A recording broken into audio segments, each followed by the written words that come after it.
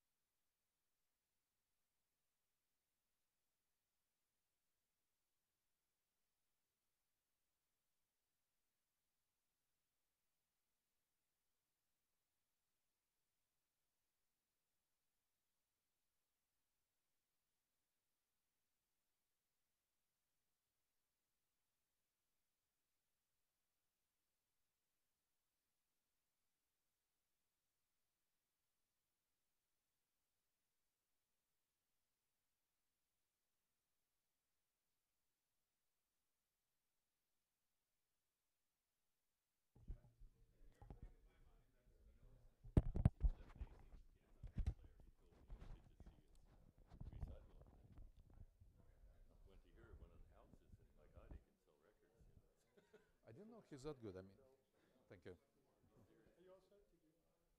Did you have your Yeah. timing? Timing didn't work, I but never used it yeah. on those things. Does the clicker work though? Does I it mean, yeah, advance? Yeah. but Okay. you know, it's silly. It has like two buttons, and Well, that it's that works. When you start the yeah. timer on your I don't have the habit looking there. This thing is supposed to yeah. buzz, and it worked for me the previous few times. So yeah, I don't know what you're supposed to do, Okay. but so how do I start it, or is it already Um, being streamed? yeah, we're streaming now, and Professor Westerville will do the introduction, and yeah, that's it. Mhm. So they do they hear me now, or is it No, not yet. will be some button to press? Yeah. Yeah. Okay. Yeah. Oop. Okay. That's not me.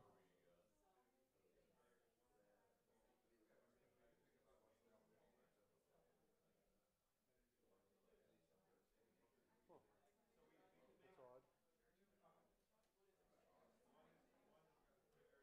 Let me unplug and plug this thing after all the Yeah. messing around I did.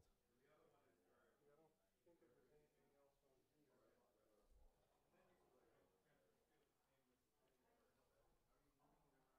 Okay, so streaming now. We're streaming now. Yeah.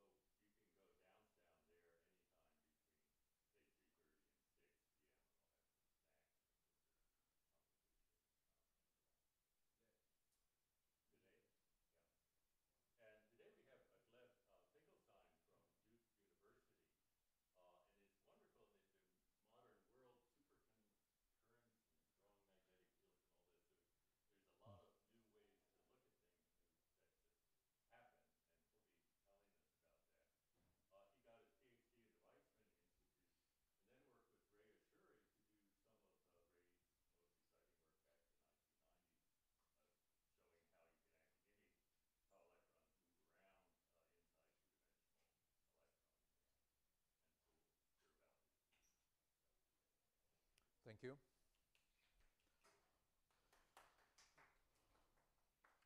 Okay, well, thanks, and thank you for coming here. So let me first acknowledge my collaborators. Let's see. Oh, you can see the pointer. Okay. So let me maybe move the pointer or keep blocking partially the screen. So the work is primarily done by these two people, Francois Ahmed, who was a former postdoc, and Chen-Ting Ke, who's a current graduate student and is looking for a postdoctoral position. And former student Ivan Borzenets, who pretty much set the system but didn't have a chance to measure because he went on to start his postdoc with Eguta Rucha in Tokyo, with whose group we collaborated on making these samples. So I'm going to first talk about Andreev bound states and the physics of the superconductor normal superconductor junctions at zero magnetic field, and show the examples of ballistic supercurrent in graphene, and only then switch to the main subject of the superconductivity in the quantum Hall regime. And there are interesting possible interpretations of our results, which are kind of separated in the last section of the talk. So the motivation for this work comes from this general interest to topological superconductivity. Thank you. Combining superconductivity with quantum Hall states, where interesting things are predicted, Majoranas at filling factor nu equals 1, and parafermions at fractional filling factors. But the fact of the matter is that superconductivity and quantum Hall do not mix well. And the fancy way of saying is to say that magnetic field required for quantum Hall breaks the time reversal symmetry, which is essential for superconducting parity. In less fancy words, I'm just going to discuss the Andreev bound states, which are required for the formation of supercurrent and how those are affected by the high magnetic field. Now, people have tried to observe supercurrents in traditional 3-5 systems, and this is a review which is summarizing the leading people who were attempting this type of studies, and you see that from the title of the review, the word supercurrent in the quantum Hall is conspicuously absent. Now, so SNS junction can support supercurrent, which colloquially is described by saying that Cooper pairs leak from the superconductor to the normal region and establish the coupling between the two leads.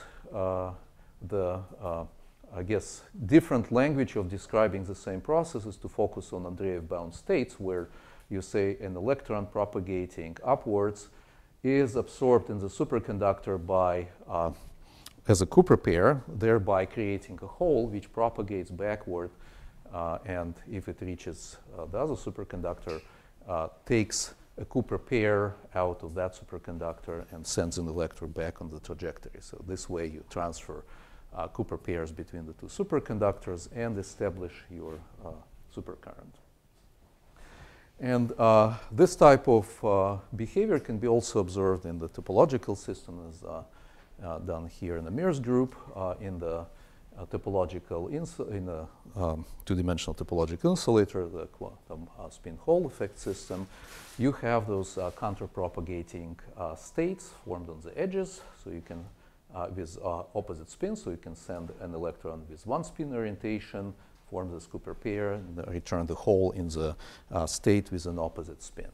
So essentially, each of those edges can support its own supercurrent, so that you have essentially squid-like geometry, and if you apply small magnetic field, you observe a squid-like pattern.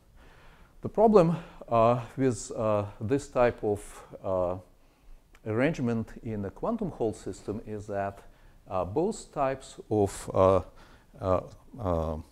states, the spin up and spin down, are propagate, and electrons and holes propagate along a chiral edge state in the same direction. So if you are trying to think of sending an electron and returning it as a hole along the same edge, you find that the hole cannot return. Now, there are still some possibility for establishing the Andreev bound state in this case, you have to think about an electron which is propagating along one edge, and then the hole returns along the opposite edge. And the possibility of such process was first proposed in this fairly obscure paper. Maybe some of you know about it. My colleague Albert Chang pointed to me the existence of this paper about the same time I found it independently. But basically, the picture here shows a circular sample with 2-point contacts. And what these people realized is that you can send electron one way around this sample and then scatter it as a whole, going back and this way to complete the Andreev bound state. So I'm going to talk later on how you can apply this type of picture for a sample which has a finite distance between the counterpropagating edge states. Sort of how do you connect those states along the superconducting contacts.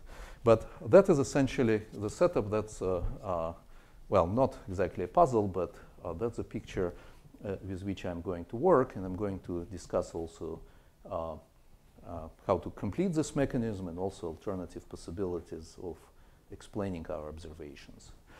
So I'm now switching to the measurements in the zero magnetic field regime.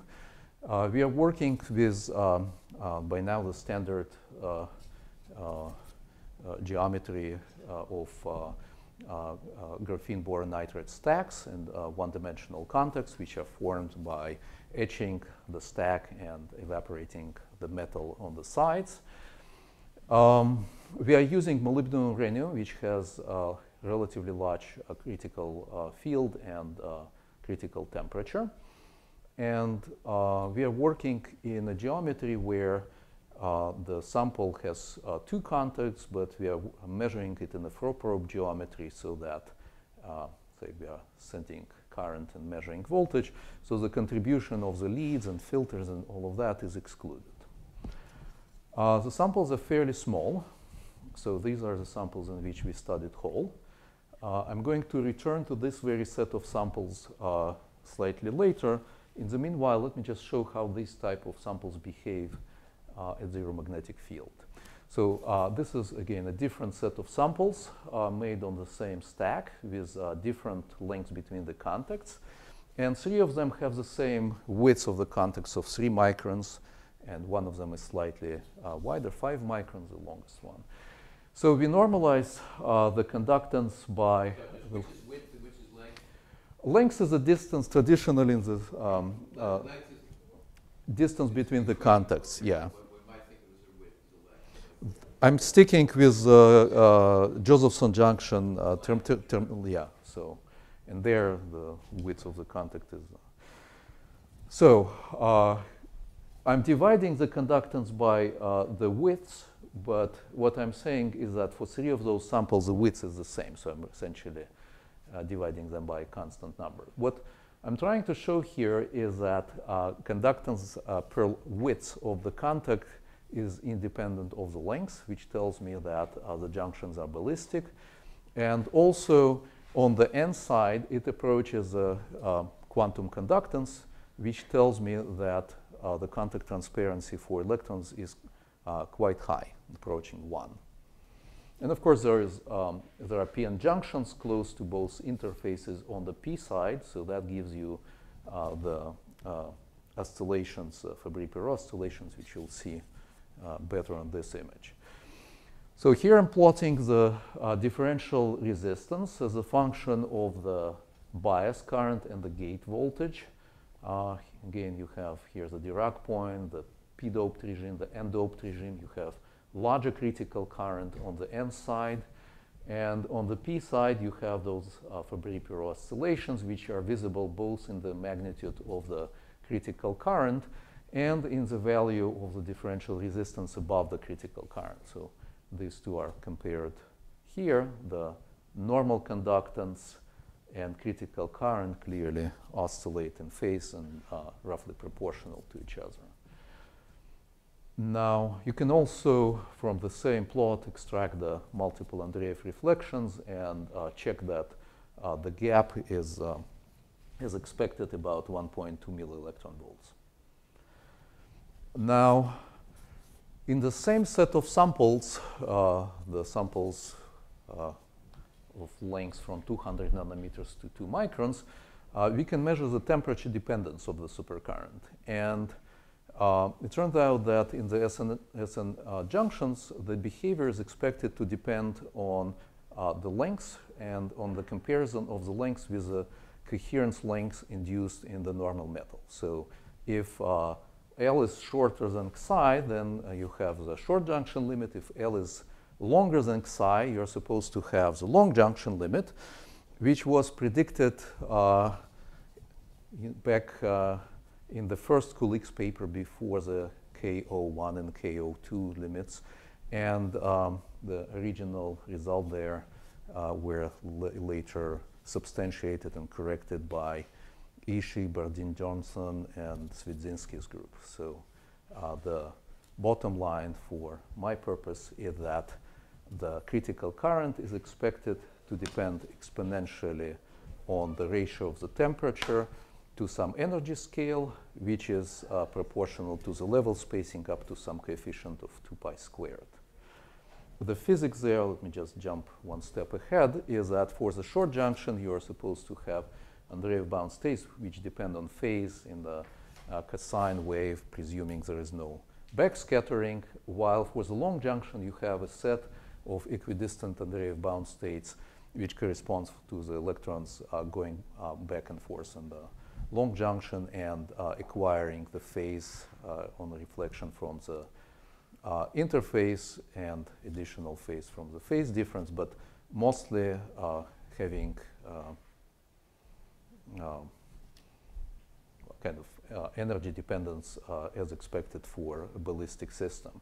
So in this case, summing over those states over their thermal occupation, you're expected to get this summing over this infinite series, you're expecting to get the exponential suppression of current as a function of temperature. And again, the characteristic energy here depends on the Fermi velocity, which is constant in graphene, and the length between the contacts. So you expect that the slope of those curves would not depend on the gate voltage, but would become steeper and steeper as you go from the shorter to the longer junctions. So that's what we indeed observe here. We have lines of roughly the same slope, which is the steepest for the longest junction.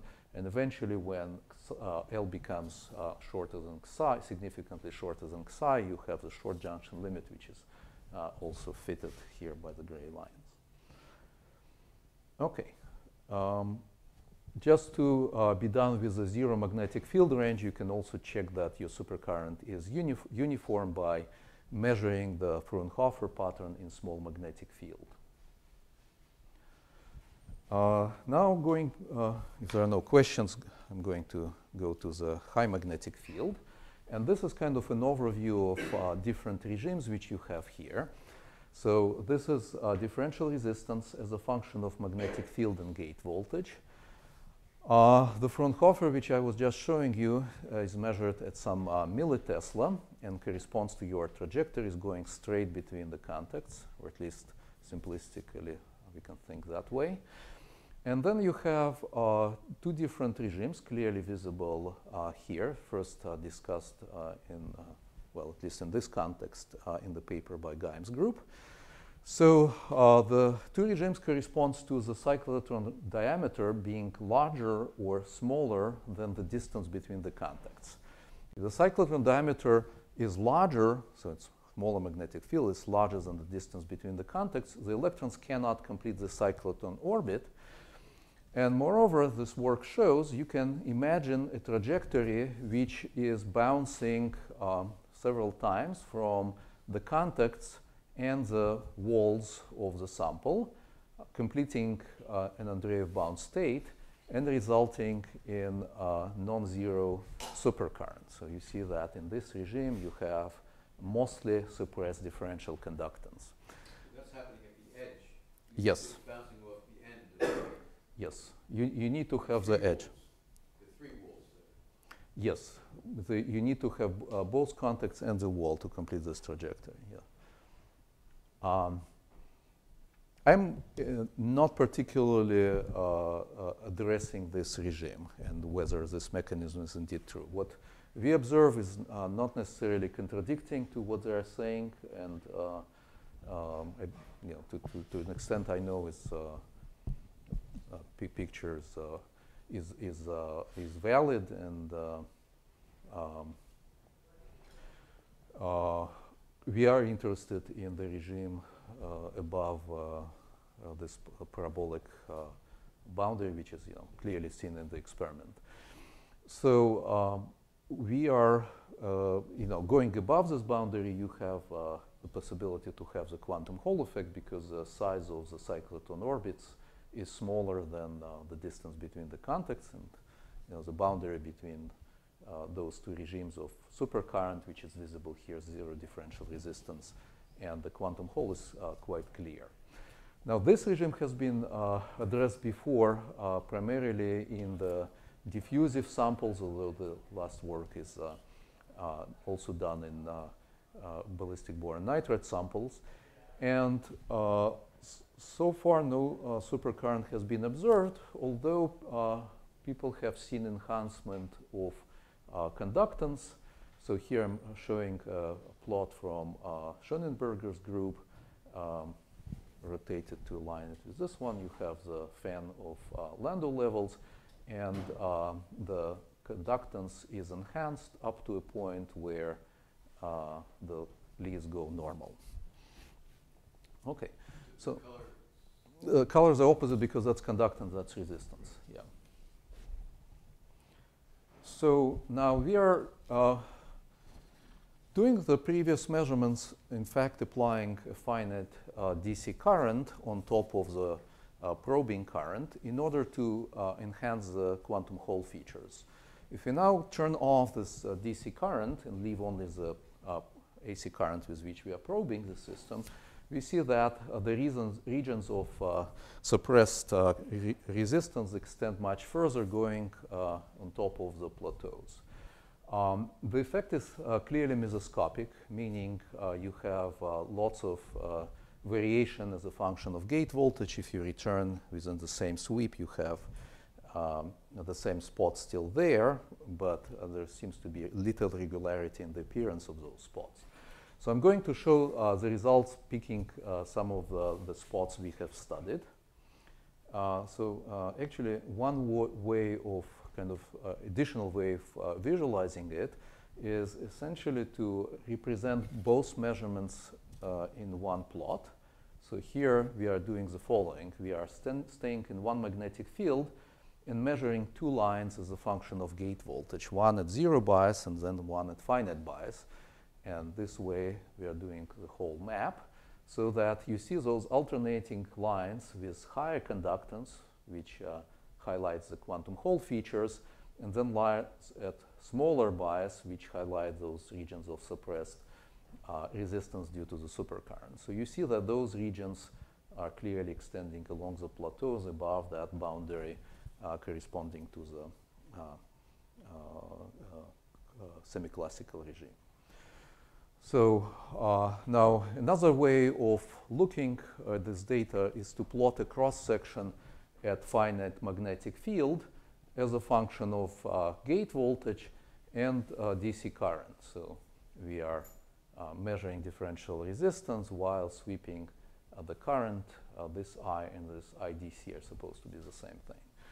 So what you see in this case is the regions of plateaus, nu equals 6, 10, 14. And on top of each plateau, you see that at zero bias, there are spots of suppressed resistance. I'm going to show the vertical cuts in the next view graph. But again, we can compare the differential resistance measured at finite bias and at zero bias. And then we see that at zero bias, you have some remnants of the at finite bias, you have the remnants of the plateaus.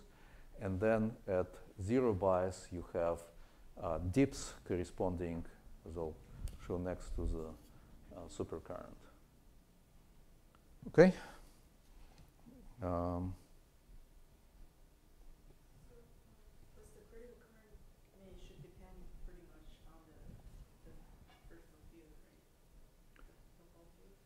Yes, I mean, well, the critical current at zero field is microamps, and here you see it's something, at least the measured switching current is sub-nanoamp. So you're applying some finite bias across the whole field, and that drives the junction across the field?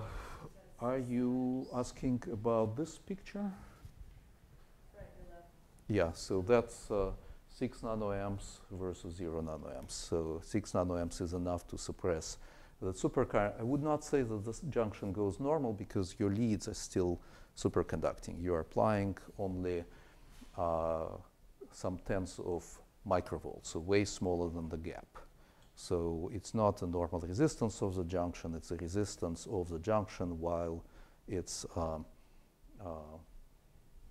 supercurrent, coherent part of the current is suppressed. You still have a large gap which makes your measurement different from just a regular quantum Hall measurement. The extent that the supercurrent is suppressed is different for each field, right?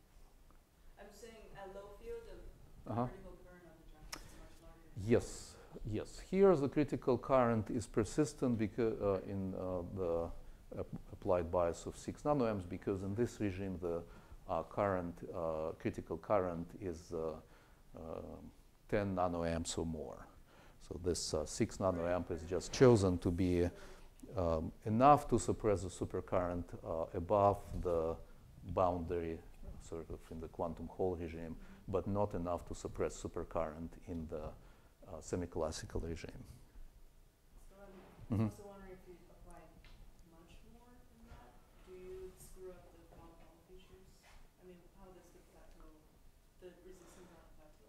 So I have, I can show later the resistance measured at high temperature. And quantization becomes better at high temperature when your contacts are behaving more like normal contacts.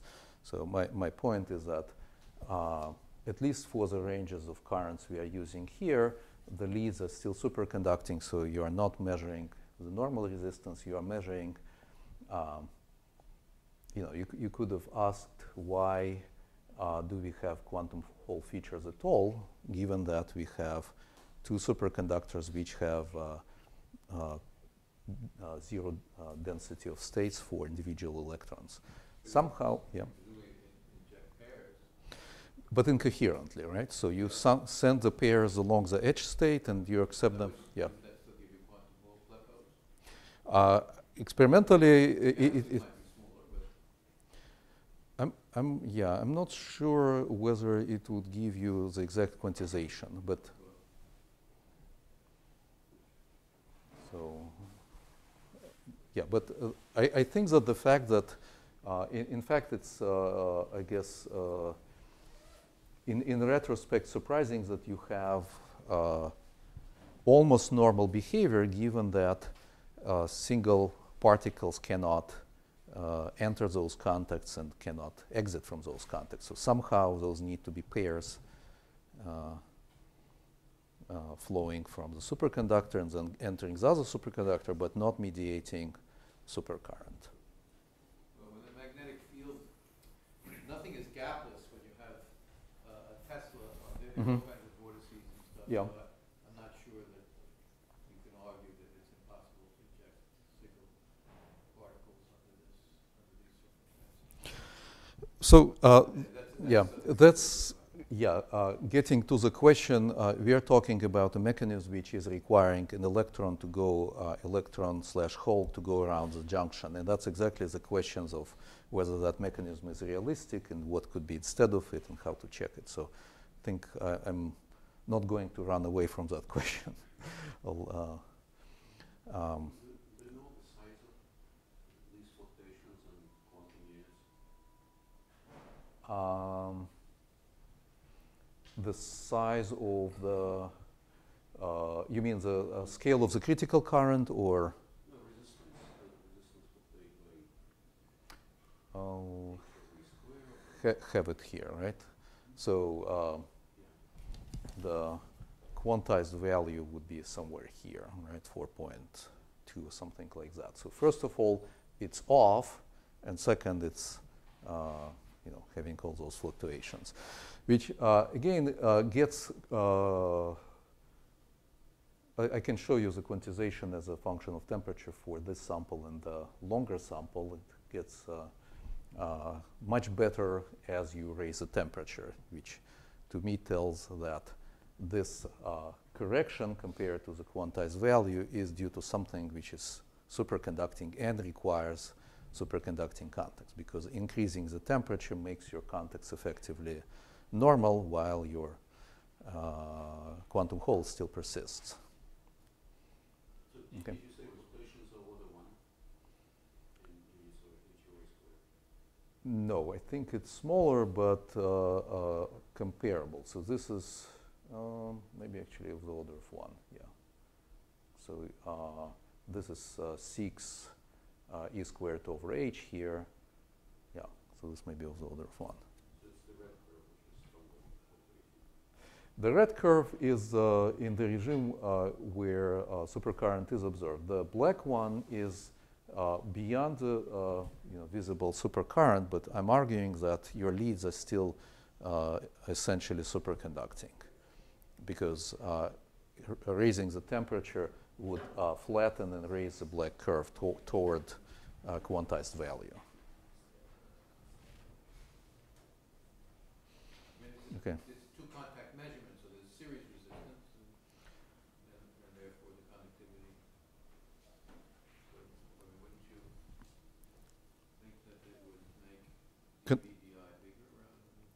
Yeah, I mean, the effect is the opposite, and that's, by the way, the same sign which Schoenbergers have seen.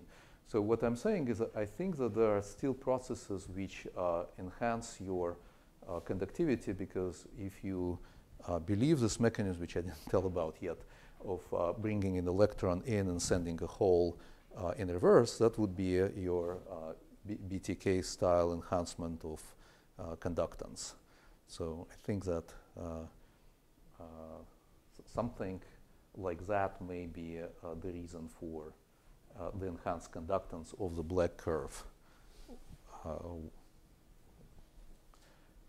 Again, the black curve is kind of a proxy for the normal behavior, but not quite a normal behavior, because it's superconductivity is not in any ways affected in the superconducting contacts, but it's only the states in the normal region which you are biasing. Okay. If that's okay, I'm going to move forward, but that's kind of the questions which will be important for trying to see if the explanation that we picked is making sense. So, well, that's probably one of the nicer points picked from several points we have studied. So you fix magnetic field and gate voltage in the nu equals 2 regime, and you're measuring the IV curves and DVDI curves. So this one is a derivative of that one. And you see that your region of superconducting branch is quite clear at the base temperature, but gets progressively washed as the temperature is increased. This is a resistance at 0 current as a function of temperature. So typical scale over which it is washed is half a Kelvin. I don't really believe the next graph, but I'm going to show it anyways, kind of as a simple way of kind of explaining why those energy scales make sense. So this is, again, some other spot and DVDI measured in that spot, and the resistance at 0 current measured as a function, log of resistance measured as a function of 1/t, and it kind of looks like an Arrhenius plot with the characteristic energy, which is 70 millikelvin, corresponding to the critical current of 3 nanoamps, which is consistent and with of the same order of magnitude as the critical current which we actually measure. So something which could be said about an actually larger current, which is washed by thermal fluctuation to a smaller measured current of 1 nanoamp.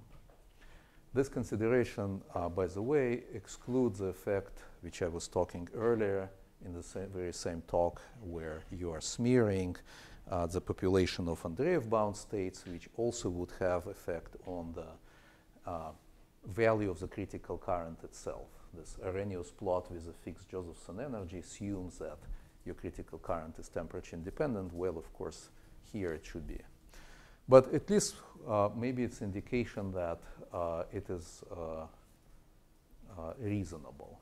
Another estimate would be to say that something like quantization energy, actually I'll have to show later how we can get this estimate, divided by quantum of resistance would give you some nanoamp scale current. Okay, so the next measurement you can do is to look at the dependence of the critical current as a function of magnetic field. And this is, by the way, probably the last but one type of measurement which I'm going to show. So if you want to tune back in, it's a perfect opportunity. So I'm plotting here the differential resistance as a function of bias again. So this is our supercurrent, as a function of magnetic field in very small increments plotted on, applied on top of a large quantized field of 1 Tesla. What we see here is that the critical current is periodic, and the same type of pattern is observed at different filling factors here, plus and minus 2, and plus and minus 2 holes and electrons. And Holes are on the bottom. oh, Two plots. yeah, I don't remember whether this is plus. Yeah, one of those is electrons and another is hole, but I'm not sure which one is which. And I don't want to flash the next view graph if you're looking here, but let me talk through the things which we see. So it looks like something, at least overall, looking like a squid-like pattern. And what's important is that periodicity is the same as the periodicity of the Fraunhofer pattern measured at zero field, which is something I'm going to discuss next. Now, here are several filling factors, again, the same periodicity. Here it's 2, 6, and 10, 2, 6, and 10. And again, the same periodicity of the critical current as a function of magnetic field. There is a random offset which is not random. There is a random, there is an offset of, there is a phase which is dependent on the gate voltage, which is the biggest argument against the squid picture. Do you know where is the central lobe? I will show in a second why the question kind of could not be answered, because let me jump ahead, because that let me hold on. I mean, it's dependent on gate voltage in a continuous fashion. So essentially, if you take the next gate voltage, it's going to shift the picture slightly. So the 0, if you project it to 0, would be dependent on gate. Okay. Now, of course, I cannot measure. Take your earlier Yes. band pictures. This is just really zooming in. Exactly. To This is. I'm going to show exact sort of zoom into this type of picture with tiny gate voltage and gate. But those pictures I was just showing are tiny range of magnetic field and bias. In the kind of this bias and slight change in magnetic field. So you are staying, say, at some values of gate voltage, changing the magnetic field slightly, and also measuring. anywhere you zoom in on this picture, you see that kind of stuff happen. Yeah, I will show exactly type of map that you are asking about, which is magnetic field and gate voltage, which would be a huge zoom into this picture. That would be the last kind of type of data to. Yeah, so this is tangentially related.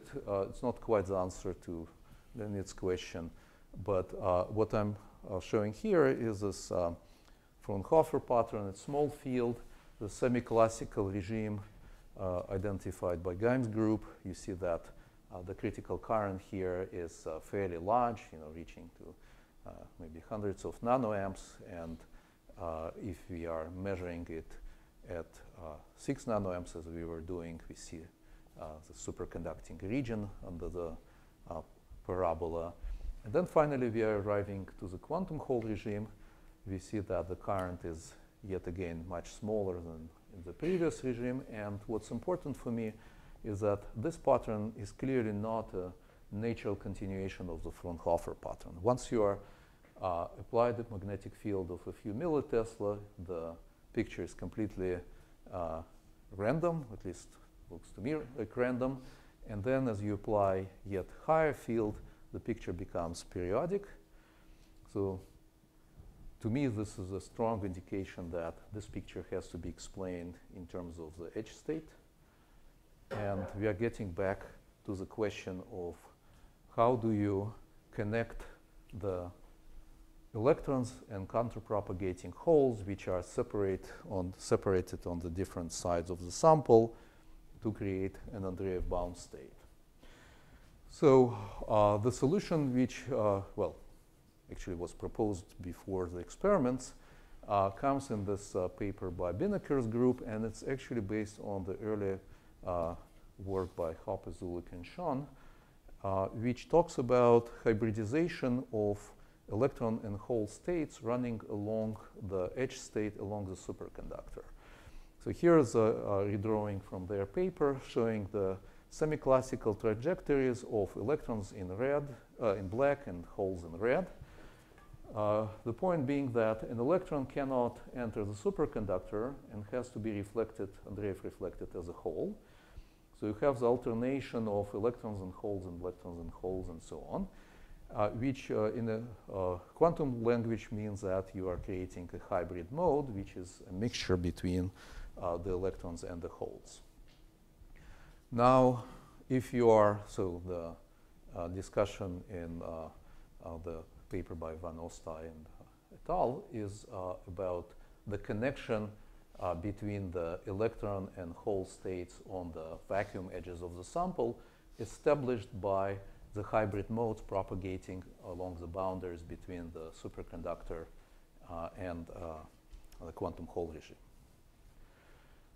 Now, I'm getting, sorry, somebody wants to jump. Okay, so now we are getting again to the last type of measurement I'm showing. That's a question which Ray was asking. So these panels are zoom-in, could be thought of as zoom-ins into the two Venn diagrams I was showing before. But now we are sweeping magnetic field only in a tiny range around 1 Tesla, only a few millitesla.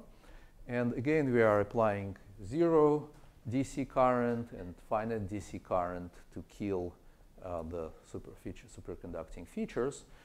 Otherwise, those two panels are measured at the same excitation current. And the vertical axis here is the gate. So compared to these panels, the picture is rotated by 90 degrees. The previous pictures of supercurrent as a function of magnetic field that I was showing you before would be measured at fixed gate voltage by applying a finite DC current. So they would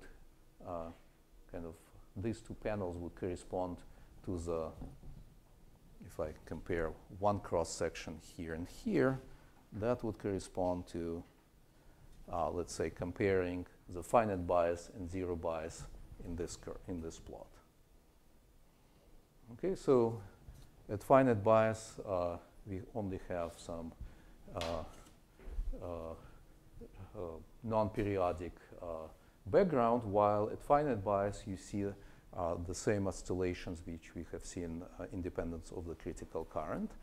And the point, going back to Leonid's question, is that the phase of those oscillations depend on the gate voltage. So the periodicity is hopefully visible to you, is the same in any cross section, right? The periodicity as a distance between the oscillations as a function of magnetic field is the same. But if you try to say, well, where's your zero, it depends on the gate voltage. Yes? Do Um, Something is visible throughout, and there are regions where they disappear to the, so for example, here and here. So they're mostly visible throughout the range, but there are narrow bands where they disappear. I cannot say whether those positions correspond to the Landau level. I think those are more frequent. But I cannot say whether the critical current there is just negligibly small, which is possible. One should realize, of course, this is kind of a proxy for the supercurrent measurement, because zero bias resistance will tell you there is a suppression of resistance, even though critical current will be almost not noticeable. So imagine those curves of differential resistance with a tiny region of suppressed current. So those may be some of those places where you do see some variations, but they're very kind of shallow. If you translate the period in the area, do you get the sample area or something else? You're getting the sample area, but you're getting the superconducting flux quantum, not the single particle. Binecker's paper predicts a single particle one, and I have a full page of discussion what could be the kind of mechanism. So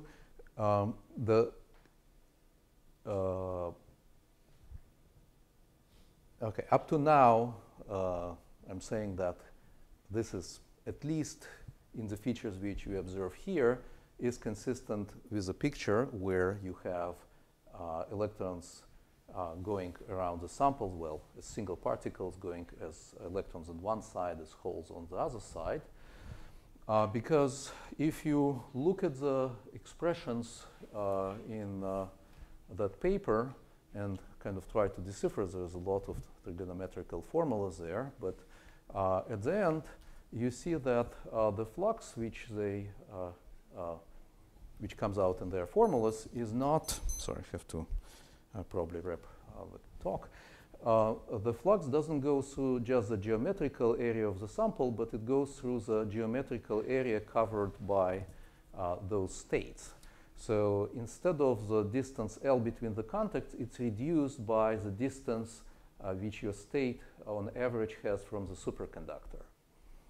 So you have the magnetic field times the width times the length minus this distance, which is of the order of magnetic length.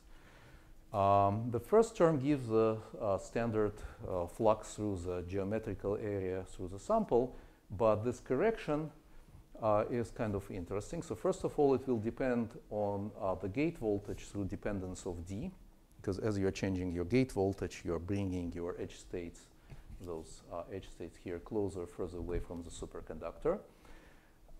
And the second point is that this is a fairly large quantity, because your D should be of the order of magnetic length. So you have W divided by magnetic length. So W is 2 microns, L is 20 nanometers. So this is a parameter of the order of 100, which may explain the mesoscopic nature of the observed features. Essentially, you have a large additional phase, which is picked up by the mode propagating along the superconductor and kind of acquiring a large phase. But why do you get an, I mean, the superconductor inside is all a fixed phase, right? Because there's no flux in it. So why, when I go from edge to edge, do I pick up a phase? I would have thought the vertical, the pieces where you're at the edges and not touching superconductor would matter, but not this piece running across. So there are actually two contributions of this phase. There is one which is kind of trivial, through which I started talking, but then I switched actually to the discussion which belongs to the next view graph. So there is a phase which is coming from the fact that your trajectory doesn't go all the way around metal, but it has a certain distance from the metal. So then the area through which your flux is threaded is reduced by this distance. So rather than having the full length of the junction, you have length minus something small, twice the order of magnetic length. But in fact, this quantity depends on gate voltage. So if you're looking at the periodicity as a function of your flux, you suddenly find that there is an additional phase which is gate dependent. And I'm arguing that that's the origin of the gate dependence of this phase. But in fact, this same factor also comes as a separate term in the expression, which is sine or cosine of this phase alone, which is multiplying the current. And that is a result of the phase picked by your Cooper pairs as they're jumping between the superconductor and the edge. So essentially, the vector potential on the edge of the superconductor and in the edge state is different because there's a small difference d in their position. And the Cooper pairs have to pick that extra momentum as they're hopping on the edge. Then the so delta. Thinking about this in terms of like a hotspot picture, basically when you have two terminal Yeah. geometry, you inject from the corner, from two opposite corners, and then everything else is just, is that basically? I have not thought about that in terms of the hotspots. You're talking about the quantum Hall picture where you inject the non-equilibrium electron coming from one contact into the other contact. But right now, this is zero bias, so should at least, if you're discussing in terms of the supercurrent, should be no dissipation. So in this picture, I am assuming that the mode is kind of uniform along the width of the contact, which may not be the case. So you may have lots of other interesting things. You can have vertices. You can have, due to vertices, the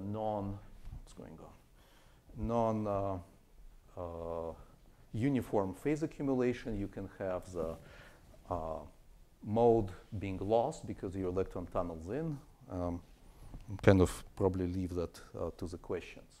So let me just quickly say that there is this oscillation with the same phase coming through the fact that the pairs between the edge and the edge of the superconductor and the quantum Hall edge have difference in momentum. So when your Cooper pair jumps from the superconductor to the edge, there is a momentum mismatch, which accumulated over the width of the contact gives you oscillation. So this term qualitatively accounts for, I think, is the same qualitative argument as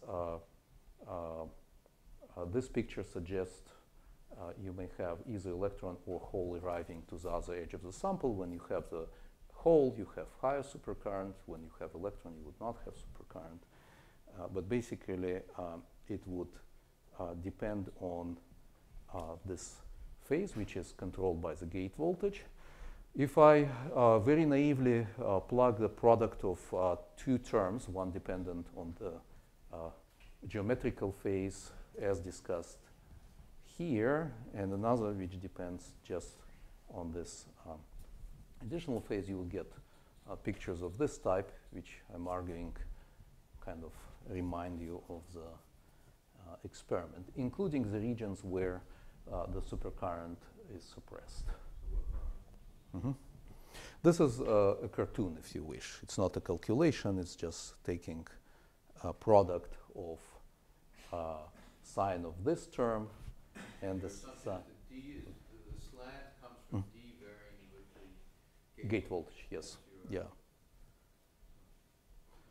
What I'm trying to say here is that, yeah, if I assume that D is changing around some value with some linear dependence on gate voltage, I will obtain the slanted contours from the term of the previous view graph and variations of the amplitude, which will be dependent only on gate voltage or D. Okay.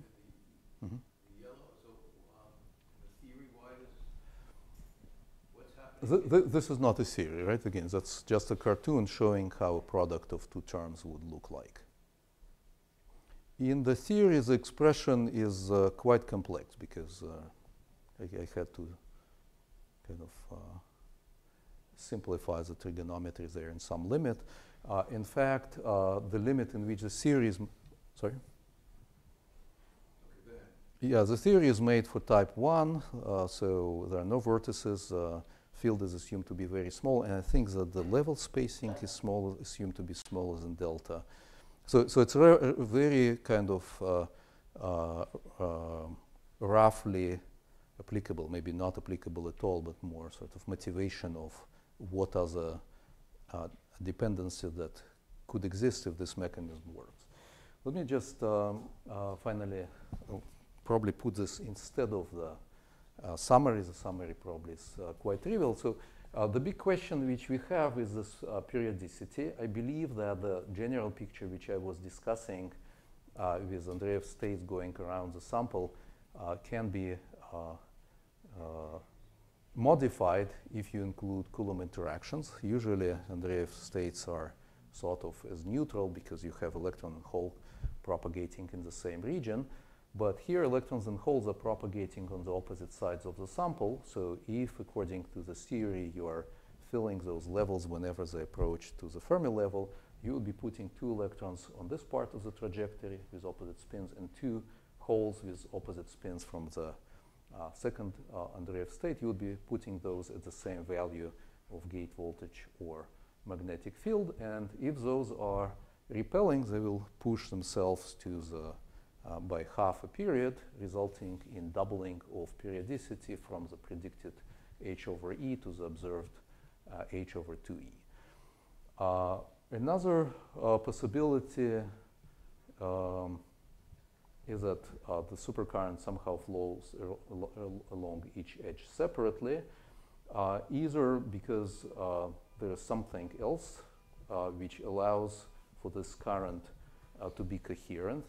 There are recent predictions by Nazarov which claim that the supercurrent can be established along one edge, even though it is chiral, if you provide some way of feeding back the information about the phase difference from the top superconductor back to the bottom. Another explanation is that there is some trivial edge state going in the opposite direction, for example, due to the charge density buildup, like was studied by a number of groups, including in Amir's group. This is, in my opinion, less likely because we observe the supercurrent throughout the plateau. The effect of the lightning rod enhancement of density near the edge would result in the density necessary for the counter-propagating state to be reached at the edge of the plateau.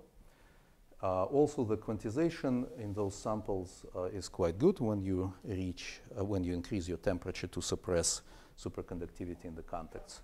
And the presence of counter-propagating states, of course, would modify your quantized resistance.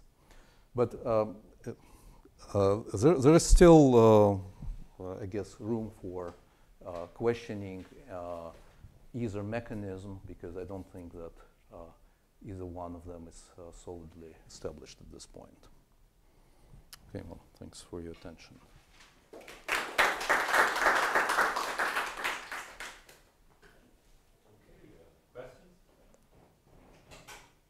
I don't know anything about molybdenum rhenium. Mm-hmm. What kind of is a high relatively high TC, large? Yeah. Critical current. What's its properties? So I kind of tell you what I know about it, but I'm by no means an expert in it. So it's supposed to be amorphous. It's TC of about 10 Kelvin and critical current of upper critical current of upper critical field of, I think, about 8 Tesla. It's very heavy if anybody is interested in coupling to spin polarized states. 40 plus and 70 plus the atomic weights of molybdenum uranium. And the nice thing about it is it forms good high transparency n-type contacts without sticking layer. What's the dimensions of the thickness? Just thinking about the field is expelled. Are you in a region No. where you think that the field is penetrating the Yes. So there are all kinds of vortex lines inside the superconductor. So there is a question of why the periodicity is actually in any ways related to the periodicity at zero field, because you would say at zero field the field is expelled and focused in the junction, while at high field it should all go more or less uniformly, and hence you would have no focusing and larger period. The problem in explaining the discrepancy in it would work in the it would work the other way around. It would make your period larger. Exactly, So, that's yeah. My understanding is that at least based on talking to people who are experts in flux trapping in the films, that it is conceivable to imagine that you arrive at high field, you kind of start measuring, you train your system.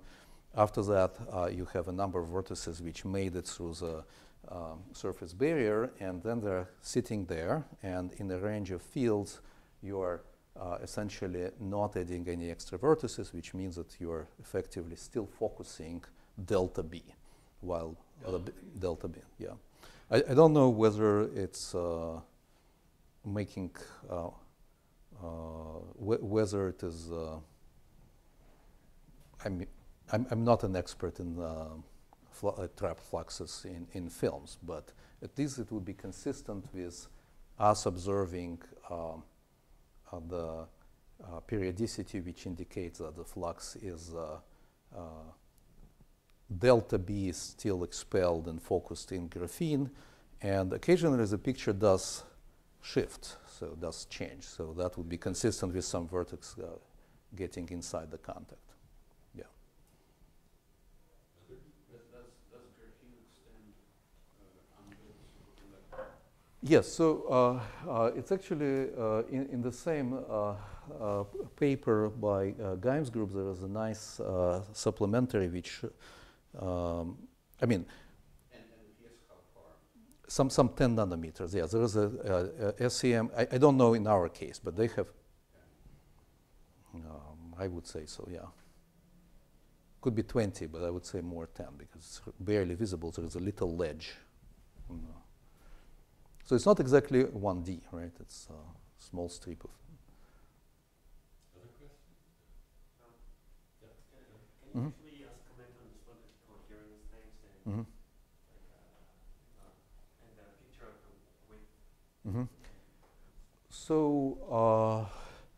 yeah, so there is a question of what is the induced coherence length of that state. I think that there is a length which is made of Fermi velocity and delta. Fermi velocity, rather velocity of the edge states, which for regular edge states is Fermi velocity, but here at the boundary with the metal could be different. So that length is shorter than the width of the contacts. I'm not sure if it leads to the decay, or could be an additional factor for suppressing the current. Experimentally, we see in a few samples which I can compare that a sample which is 5 microns wide, the contacts are 5 microns wide versus 2.5, even though the distance between the contacts is smaller, we see much less supercurrent. So the supercurrent suffers from the width of the contact, which would be consistent with that mode getting lost for either being absorbed as a single particle in the superconductor or because of some natural coherence lengths made out of combination of delta, velocity. So if I naively say V Fermi is the same as before, zero magnetic field, and delta is of course the same, we have seen that psi was 500 nanometers. So that's the range, and it's smaller than the distance, than the width. Okay, smaller, but compare. I mean, maybe e to the minus 3 or something of that sort.